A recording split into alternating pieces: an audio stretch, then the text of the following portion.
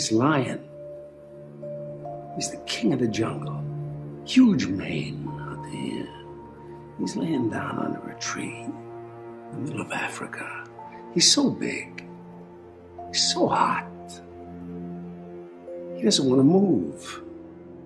Now, the little lion comes. They start messing with him. Biting his tail, biting his ears. He doesn't do anything. The lioness, she starts messing with him. Coming over, making trouble. Still, nothing. Now, the other animals, they notice this.